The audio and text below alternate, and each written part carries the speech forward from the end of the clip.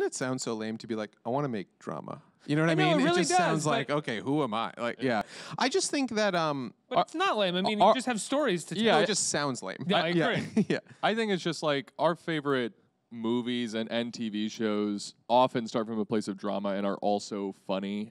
I hate things that are only comedy or only drama. Like, I think we just want to exist in a space where we can be both, and so we want to eventually be able to make things that aren't, even though we love Comedy Central, God bless Comedy Central, I don't believe on a God. network called Comedy Central where it has to be a capital C comedy, we'd like to just be able to explore other things. And also, just if you look at what life is, it's a drama with jokes. Like, it's a nightmare drama, and everything is so intense. And like, you know, like the second you're an adult, like people are dying, and it's like scary, and you need to make rent, and it's very worrisome.